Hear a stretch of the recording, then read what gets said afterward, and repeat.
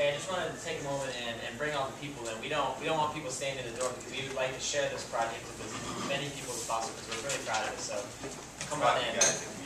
We want to share with as many people as possible. Since we're taking a little break, do we have extra forms for the new guests to fill out?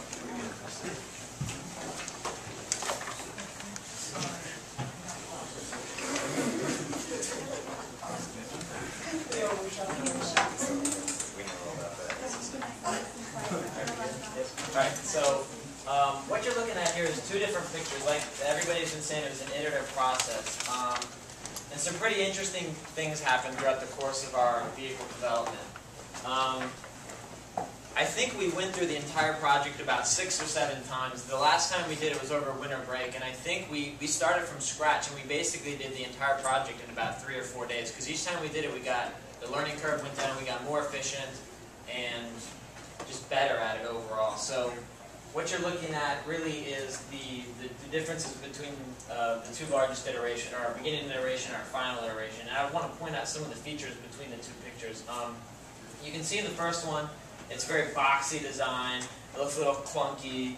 It has a very tall roll hoop, very high roll hoop. The driver is sitting almost vertical, which gives you a very high center of gravity. And in a vehicle, you want your center of gravity as low as possible because that is what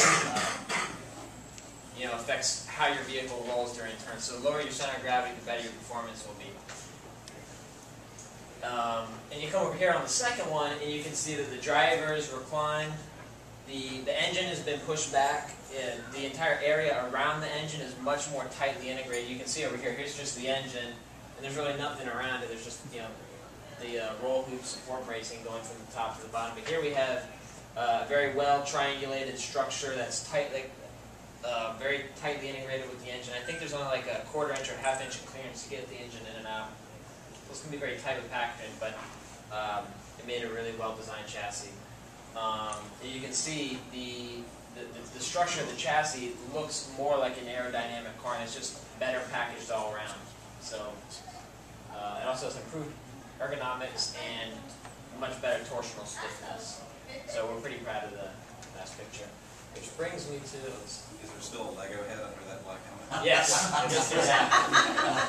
If you lift up the visor, you see the Lego head. It is 95th percentile male. Okay. So this brings us to our final product, which is, the bread and butter of our project, and we're really proud of it. You got your wheel package, your uprights, your suspension points, your rocker pivot point, and up here you have your steering and the driver compartment. And I'm going to hand off to Mike, who's going to talk about manufacturing. Manufacturing basically started around as soon as we could, basically. And the first thing we had to build was a gigantic table because this car is pretty big. And I encourage all of you guys to come see it. The frame is in the big room, and you should come and check it out because it's pretty cool. This table was actually donated to us from Tommy Riggins at Riggins Engineering, and the steel, I think, was O'Neill steel. So all of this stuff was actually donated to UNF. We just had to paint it, make it look nice, and basically stock it with all this steel you see underneath. And this is actually at UNF on the back loading dock. They provided us with the space. Chassis started with the bottom rail. So you take the bottom rail and lay it all out in X and Y, which is pretty simple. You just have wooden jigs, and the one thing that made it a little more difficult was that we didn't value very highly design for manufacturing. We didn't think about it. None of us had manufacturing class yet, and it was basically, you would think this angle would be 90, but it's actually 88.3 degrees. So that was kind of a difficult process getting this over. We actually did this, myself and Justin did this piece 3 or 4 times, I think. We couldn't figure out why it wasn't lining up, and it turns out it's 88.3 degrees, so lesson learned. This is Pete doing what he does.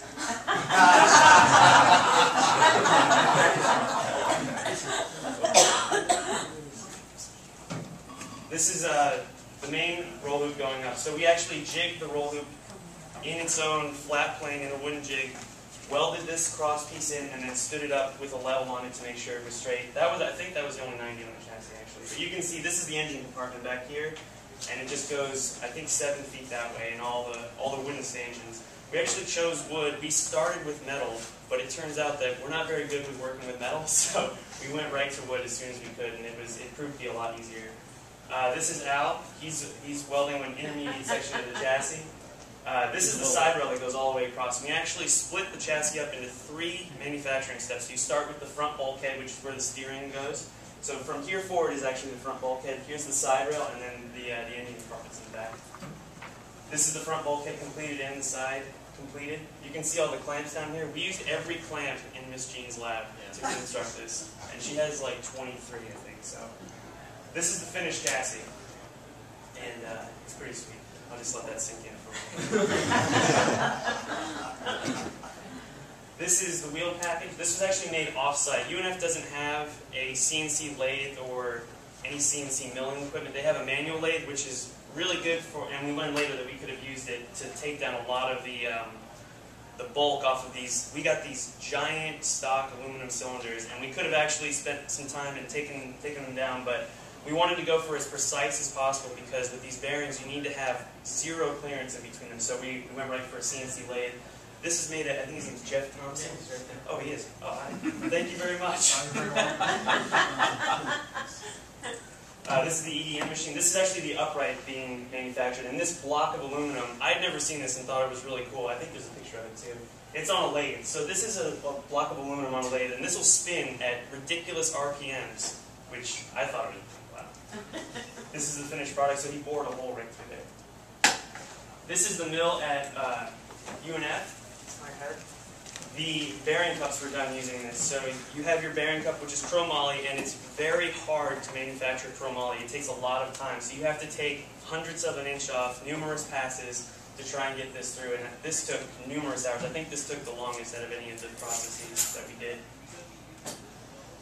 This is one of the finished A-arms. The way we went about this is the paper is printed out of SolidWorks. So you print out your 2D sketch and you wrap it around the tube with the profile already cut out, and then you manually take a bench grinder and grind this profile down and then check and fit. Oh, it doesn't fit, take a little bit off in this direction, check and fit, and you keep doing that until it fits perfectly. This is finished there, and you can see the paper still on there. These are the angular bearing, or the joints that go on there. And here's the finished bearing cup. And that's Al doing what he does. This is the overall budget. You can see the total down here, just over $9,200. Yeah. Challenges and difficulties. This project really, we had a lot of support from UNF, but there's just some things that they couldn't provide us with, and mainly it was manufacturing equipment, so CNC milling. We're working with a lot of other senior design teams in a small lab with one lathe. Everybody needs to use the lathe, so there's a line. So that was a big challenge, and if it wasn't for Mr. Thompson, we probably wouldn't even finish what we did.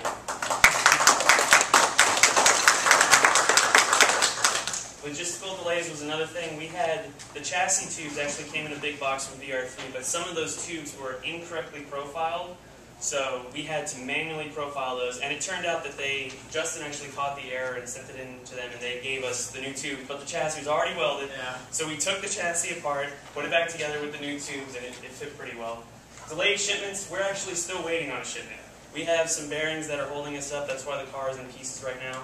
And it's been kind of frustrating because we wanted to just roll this in here and have like neon lights coming out of it and all this cool stuff. But it's in pieces, it still looks pretty cool, and we hope to have the bearings pretty soon to where the wheels will actually be on and be able to turn.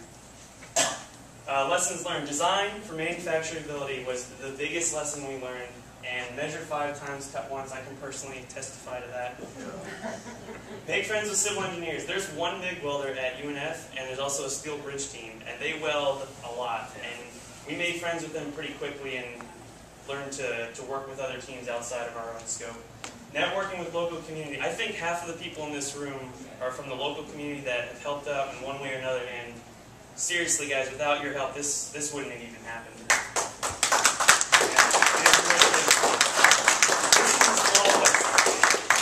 Unfortunately, we don't have enough time to thank everybody, but this is like part 1 of 17 of everyone who helped out. I just can't stress enough how much help we had. Any questions? This is Justin doing what he does. She's.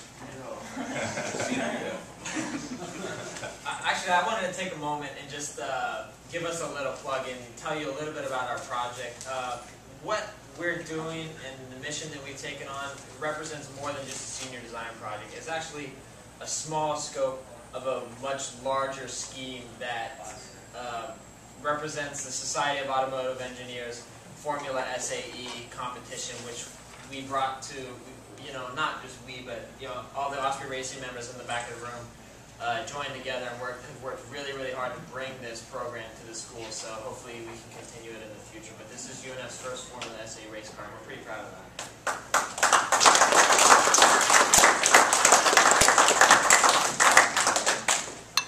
So are there any questions? We'd love to, any feedback, thoughts, or comments?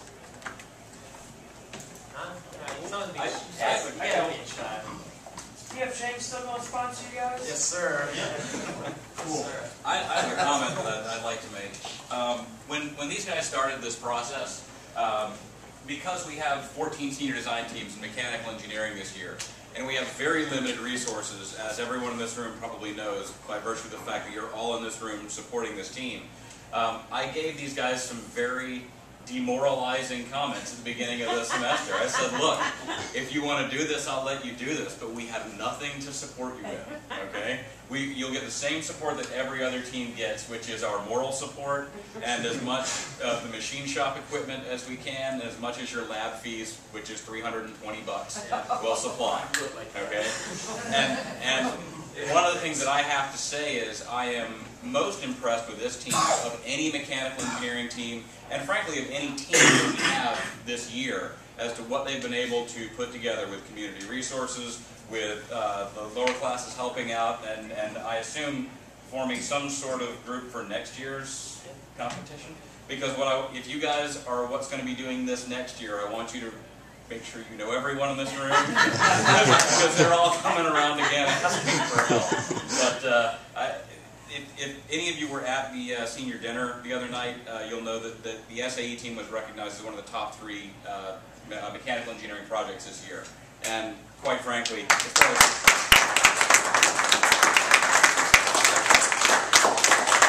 as far as effort, quality of work, detail in what they've done, and really truly applying design to manufacturing. I realize you learned midway through that manufacturing by design is something you want to pay attention to.